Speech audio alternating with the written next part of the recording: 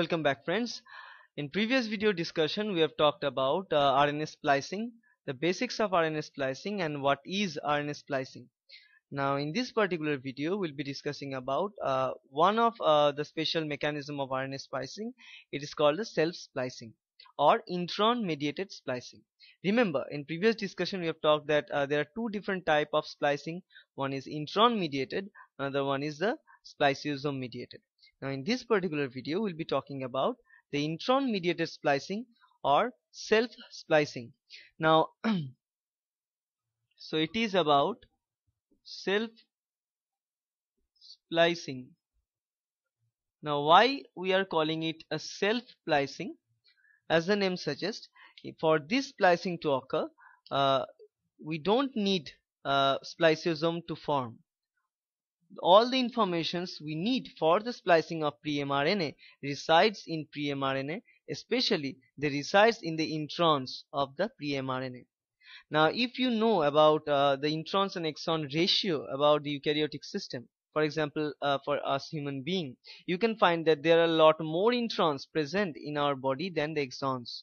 So it seems most of the time that how is it possible that there are a lot of proteins that are being made and the coding regions that are retained is so small, and most of the part are introns. That means those regions which does not code for anything, does not code for any protein. So sometimes they are also called junk elements. Now what these junk elements are doing? Now if you think one example or one advantageous effect that this junk materials are doing here is this self splicing. In case of this self splicing, we are going to see that that's traditionally called the junk DNA or junk elements that are being present. These introns are carrying the signals in turn which are telling this mRNA to be spliced from which region to which region. Okay, so that's why we need to learn it. And for this splicing, let us consider let us first look at the properties of this type of splicing.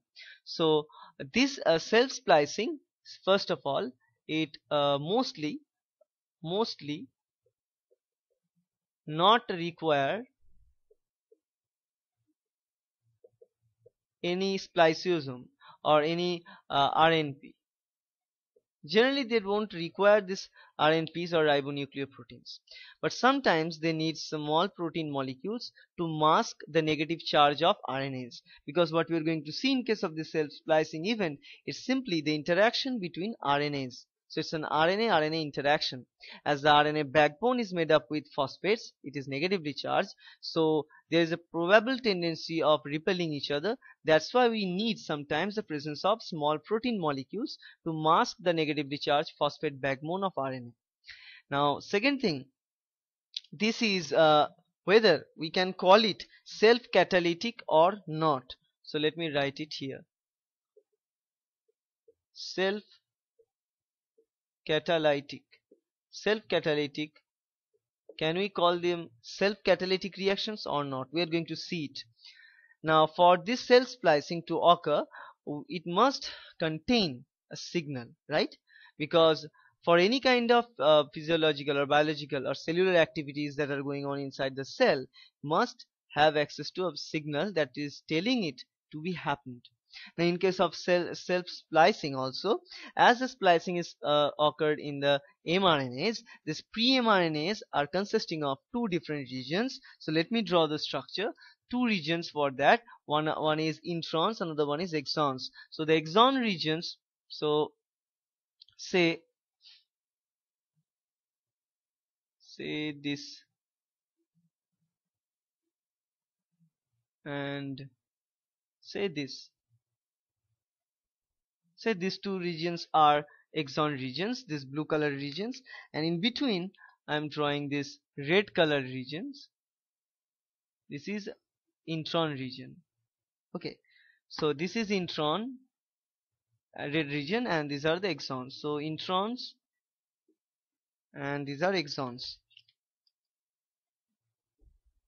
Now among the exon, let us consider this is the 5', this is the 3' of this RNA molecule. So this is a pre-mRNA molecule, remember. So the mRNA which is not yet been processed is called the pre-mRNA molecule. Now here, among this intron exon, there are nucleotides, right? Because the whole sequence is made up with nucleotides. Now, nucleotide arrangement is very important. So the sequences that are present is very, very much important for the self-splicing to occur. Now, what kind of signals that we can have? In both the cases, we are having signals like, so let me take black color here. So signals like A, G and GU.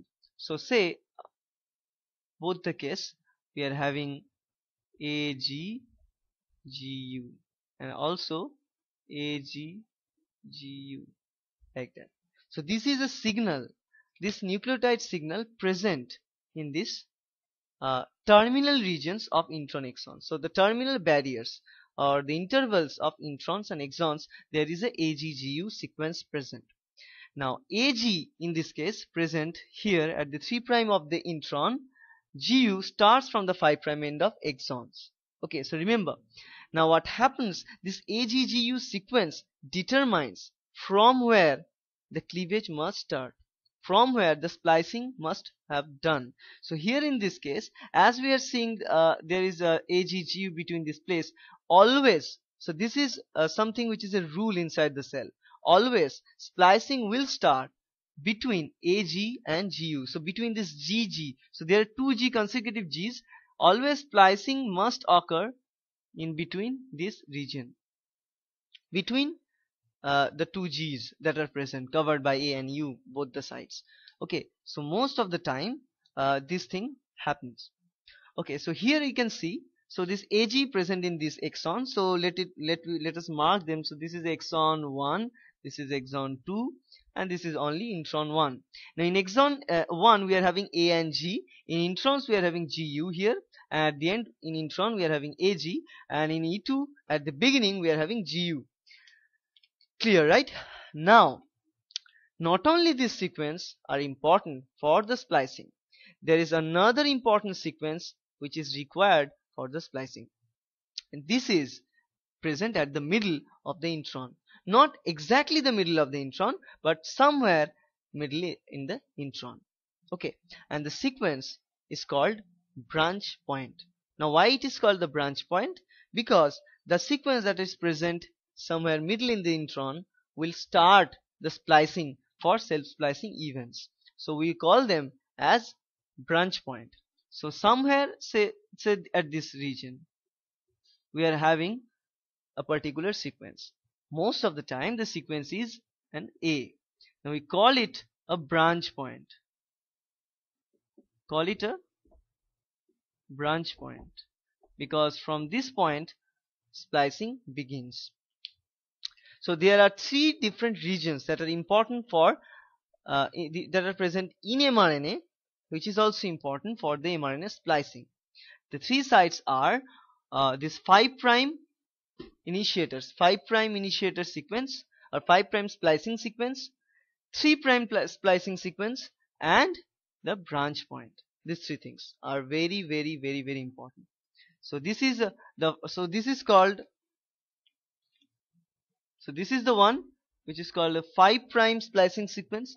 This is called the 3' splicing sequence, and this is the third one which is called the branch point for self-splicing. Now why it is called a self-splicing? Remember, because it won't require the presence of the formation of spliceosome for the splicing to occur. So it can splice itself on its own using some of the proteins, because sometimes, remember I've talked that they need to shield the negatively charged regions, that's why they will need this, but otherwise most of the time they won't require those RNPs.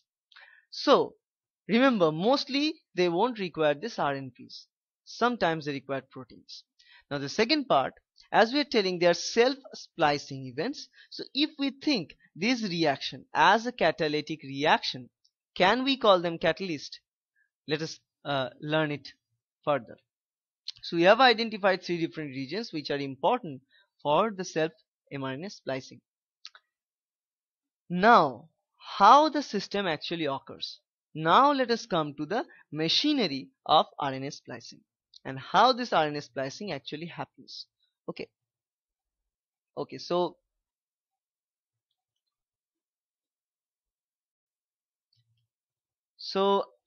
we have seen that this branch point is also important. Now another important thing about the splicing and about the sequences I must tell you is which is present just before this AGGU sequence and inside the intron sequence. Inside the introns, just before this A of this AGGU sequence, there is a repetitive pyrimidine sequences. So I can write it like Y. So this is a repetitive pyrimidine sequence. Now this sequence is also very significant. So this pyrimidine repeat is also very much significant. And in this branch point, there are other sequences like R and Y. Y denotes pyrimidine, R denotes purine. Okay, so R denotes purine, Y denotes pyrimidine. Now here polypyrimidine residues just before this A of 3' splicing signal is a very important site. Why? This kind of signals telling other factors to come and bind with this region of the intron. So I've told you that proteins may not require this typical ribonucleoproteins may not require in case of self splicing, just unlike the case of the spliceosome mediated splicing. But for this type of splicing to occur, the signals are crucial. The signals are the most crucial part. So here this signal helps the binding of proteins factors. Now these factors are called the splicing enhancers. Okay, so the small proteins, so lot of small proteins come together and sit onto this polypyrimidine residues, bind with themselves. They form a ribonucleo complex here. Now these proteins are called splicing enhancers. Okay, now these enhancers will help to recruit to actually improvise the splicing event that are going on in this self splicing process. Okay, so this is an important part I must tell. So now we know what are the signals that are present. Signals present in introns, signal present in exons, signal present in between introns and exons. All of these things are important, and the most important of all is the branch point, because this is the start point. So let me tell you, this is the start point of any kind of splicing. So this is very much important. So now let us look at the mechanism of self splicing. So we want the splicing event will just go on in this mRNA, right? So let us try to look at the mechanism. So for this again, we will be having say this intron. So simply I am drawing this structure.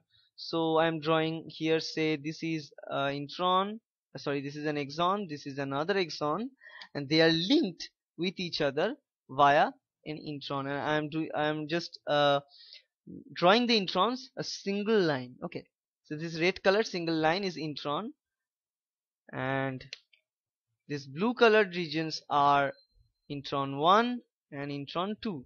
Okay, now in between, somewhere middle in this introns, we are having the branch point where we are having the residue A, right?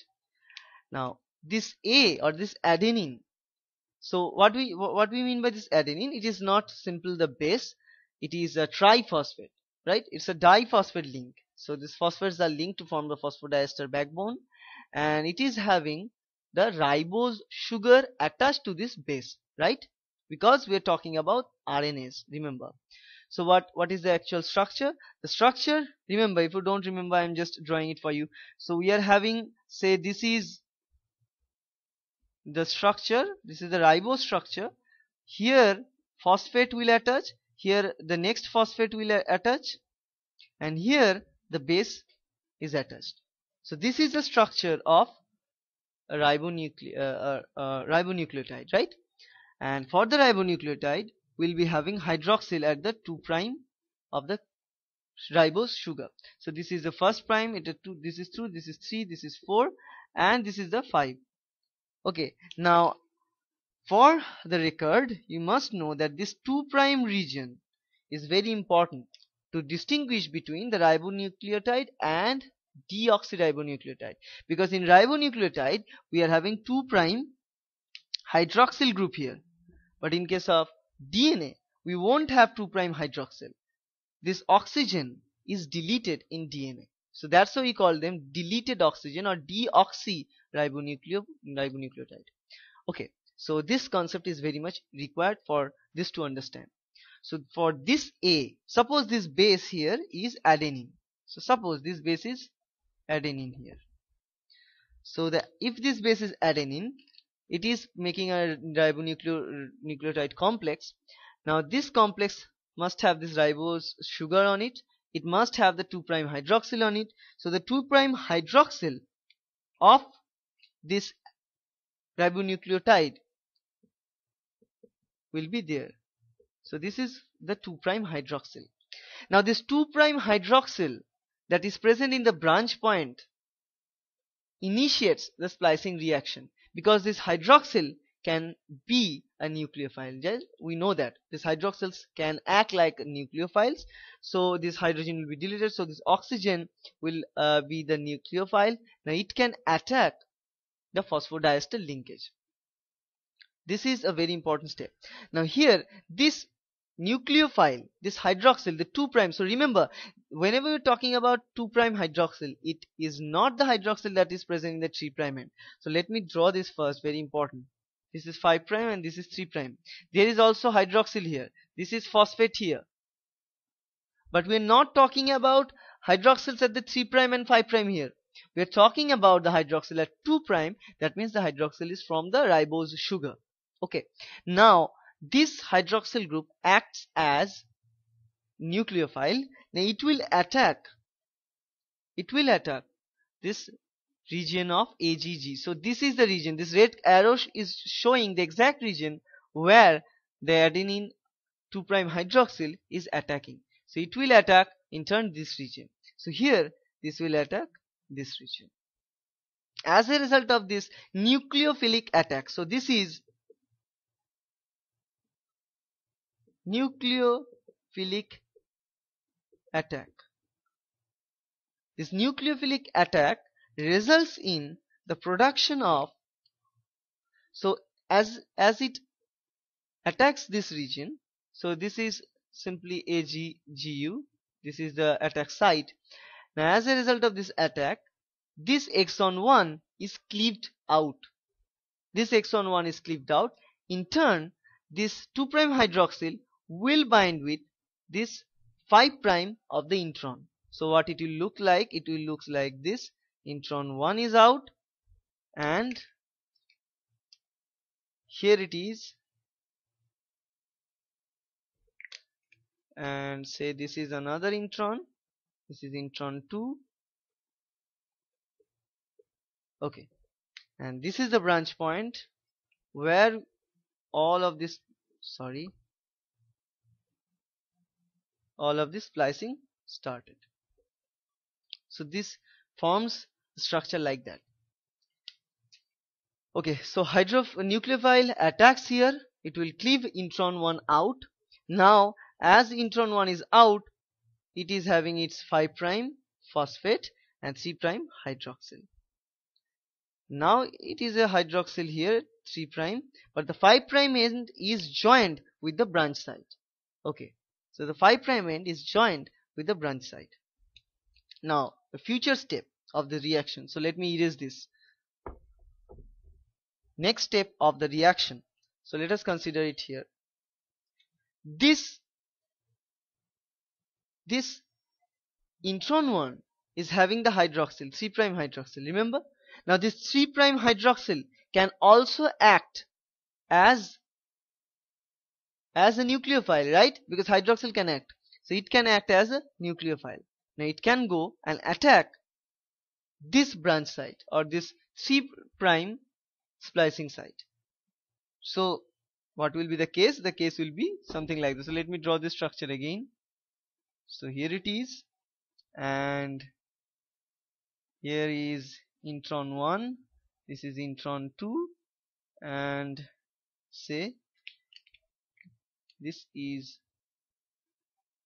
the previous case. We are having this branch site and we are having hydroxyl 3 prime. This is a 5 prime phosphate. So this is the situation. Now after the nucleophilic attack by the 2 prime hydroxyl from the branch site, it will develop two structures. One is the intron 1, which is just cleaved out. Another one is a complex structure with intron 2. I have made a mistake from the beginning. So this middle region is intron. These two regions are exons. Very sorry about that. So these are simply, the concept is same. So these are the exons, exon 1 and exon 2. So as this 2 prime hydroxyl from the branch site attacks here, it will cleave exon 1 out. It will cleave exon 1 out and it leaves exon 2.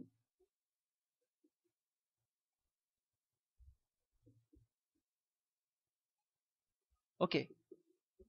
And so after the first cleavage, what we got one exon. So exon 1 cleaved out and rest of the part is intron with exon 2. So it's a complex of intron exon. So one exon is out, exon 2 is complex with intron. Now this exon 1, which was previously made free, its 3 prime hydroxyl is now ready to attack the 3 prime splicing site of this intron exon 2 complex. Now it will attack here, and as it attacks here, it will cleave these introns out. So this is an intron. It will result in cleaving of this intron out, and as a result this exon 1 will bind with exon 2.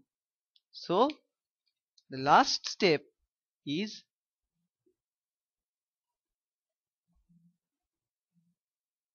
this is exon 1, this is exon 2, and the rest of the part,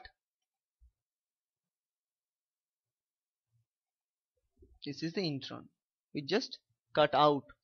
Okay, so now let us discuss about this picture in very much detail.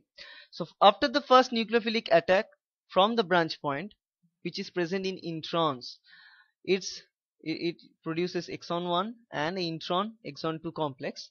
Now this intron is much like a structure of a lariat, right? So this complex, as the intron is looking like a lariat, it is called exon lariat complex or exon 2 lariat complex.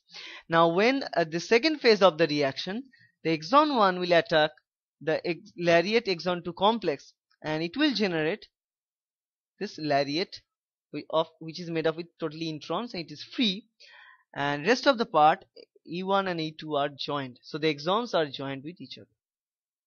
Okay, so these are the steps of self-mediated splicing. Why it is called self? Remember, in this process, this mRNA, or we better call this pre-mRNA, can cut itself out, join the exons together and form the mature mRNA. It is called mature mRNA. Mature mRNA means this mRNA is ready to coat proteins. That's why they are called mature mRNAs. And what happens to the intron lariat? It can be degraded. Most of the time it is degraded. Sometimes the process can be reversed, but this is not the issue. It is degraded simply. And this byproduct must be removed to keep this reaction going forward. Okay. As now I've covered the mechanism of self-splicing, it's a time to think it thermodynamically, whether this process is favorable in the forward direction or not. So if we draw the arrows of this reaction, these are the steps. So this is the first, then second, the third, and the fourth. Okay. Now I hope you can visualize whole process. But now it is important that whether it is favorable or not. Okay. So what happens in this case is simply breaking of phosphodiester bond and forming of phosphodiester bond. In very first step, when the 2' hydroxyl of branch point adenine attacks the 5' signal of splicing, it simply cleaves the phosphodiester bond between this Ag and Gu. So one phosphodiester bond, net cleavage. So cleavage, net one phosphodiester bond. In the very second step, so as it is cleaving out, then what happens, this intron, 5' of the intron start to round out and attach with the hydroxyl of branch point adenine to form a lariat structure. Formation of this lariat structure needs the formation of phosphodiester bond between the 5' of the intron and the hydroxyl of the branch point adenine. So it's a formation of phosphodiester bond. So we broke one, we form one. So net charge or net phosphodiester bond formation or breakdown is 0. Now let's come to the last two processes. In the second phase of the reaction, the exon 1, which is having the hydroxyl acting as a nucleophile, attacks the lariat exon 2 complex, cleaves the phosphodiester bond between the lariat and exon 2. So here again we are cleaving one phosphodiester bond. The second step, what happens, this exon 1 and exon 2 start to join with each other, and this joining again via the phosphodiester bond. So we are forming one phosphodiester bond. So what is the take home message? We are breaking two phosphodiester bonds and we are also making two phosphodiester bonds. So the net bond breaking and making is 0.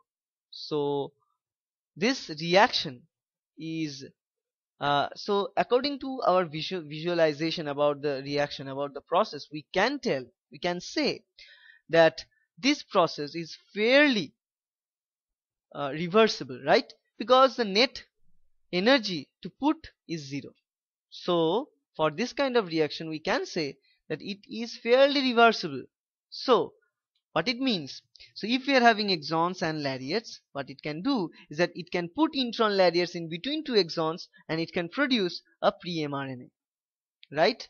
If it is reversible, then this thing must happen. But the answer is no, it does not happen.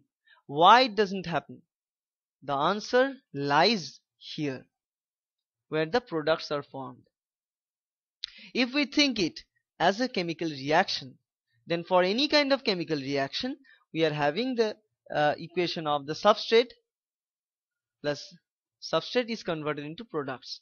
Now for this, we must have access to some catalysts or may not, but the process is substrate to products. Now here, these products are formed. So the products are exons and introns, intron lariats and exon complexes. Now, in this case, what we are doing, we are removing the products. Now we know in any chemical reaction, if there is a way of rapid product removal, that reaction must have kept in the forward direction. Remember this and print this in your notebook, that if in any kind of chemical reaction we get a way of removing the products, if the products are removed very faster, these type of reactions have a tendency to occur in the forward direction. Here the same mechanism is utilized for cells to do that. So what the cells are doing, whenever they are producing the mature RNAs, these mRNAs no longer present inside the nucleus. Now this is a very important concept. I haven't talked it before. I may have, but I haven't. The concept of this mRNA splicing, mRNA editing, mRNA modification, whatever we are talking about, all of these events are happening inside the nucleus of a cell. All of these things are happening inside the nucleus.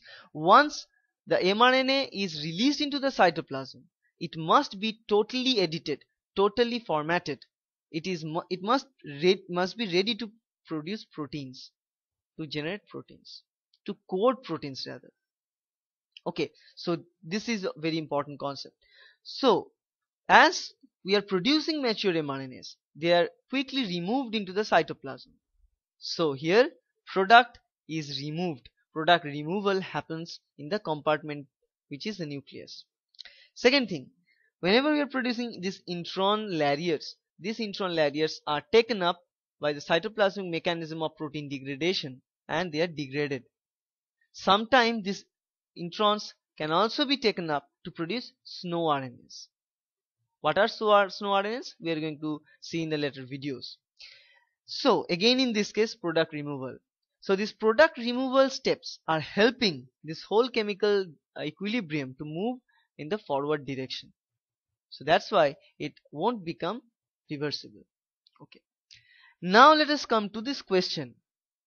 We are talking that this whole process is self-splicing. So the splicing events that are happening here is mediated by this intron and exon pre-mRNA sequence. So it is this the signals for the splicing is present inside the introns and exons. Mostly it is present in the introns. So we cannot forget the importance of introns. Okay, so we no longer call it the junk DNA nowadays. Anyways, so here we can see if it is a chemical reaction, it is a chemical reaction indeed. It is catalyzed. So if we think these introns as a catalyst, as a catalyst for the reaction, is it right to consider or not? Now let us talk about the functionality or the properties of catalyst. The two fine property of catalysts is that catalysts are helping the reaction to occur really faster. This is the point. Second thing, in case of any kind of catalysis, the catalyst must not be changed. So catalyst will involve in the catalysis. It will modify the substrates into products, but at the end of the reaction, this catalyst must be able to be recycled. So they are recyclable, right? So the catalyst we are talking about must be recoverable. But for this type of reaction, what we can see is that this intron mediated things, it is acting like a catalyst because it is lowering down the activation energy for the process. So first criteria is fulfilled. But what happens to the next? What we can see after the process, the pre-mRNA, which is a self-catalyst, if we consider this pre-mRNA as a catalyst, after the reaction, it is modified and we cannot recover. Remember, we cannot recover our catalyst in this case. We cannot recover. As a result of unable to recover this thing, the second criteria is not fulfilled. So we cannot call this process, this self-splicing process, as self-catalysis. So this is not a type of catalysis. This is in turn we can call it a self-splicing. Okay. Now in any kind of splicing, the most important concept is to bring the 3 points of splicing close to each other. What are these 3 points? Remember, I have talked before. The 5' splicing signal, the 3' splicing signal, and the branch point. For any type of splicing, whether it is self-splicing or spliceosome mediated splicing. Okay, so we must take these 3 points together very close, in very close proximity for a longer period of time for the reaction to occur properly. Remember, in case of enzyme properties, close proximity, longer period of time provides advantage to enzymes to catalyze reactions pretty faster. So in any kind of splicing, it is the goal to take these 3 points closer to each other. Now there lies a problem, because this mRNA is negatively charged. The backbone of mRNA is made up with phosphates, and phosphates are negatively charged, so they are negatively charged. So what will happen? They start to repel each other. So this repulsion can cause problem for bringing these 3 points closer to each other. So how a cell can solve the problem? They can use proteins, small proteins. Those proteins can interact with these RNAs and can form complexes, can shield the backbone of the mRNA. So we need lot of proteins, small lot of proteins to hold on to the different regions, different signals, and then bring these 3 points closer to each other, that so that this reaction can happen. So we are going to see the same exact machinery of using proteins and RNA protein complexes to facilitate the RNA splicing in the process called spliceosome mediated RNA splicing.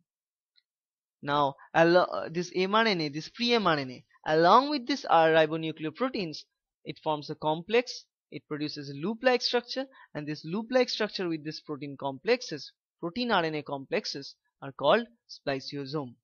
Now, in the future video, we will be talking about the spliceosome and how spliceosome helps to cleave the DNA and to join the exons only and leave introns out. Okay, so I hope this is helping you to understand the intron mediated splicing or the self splicing. Thank you.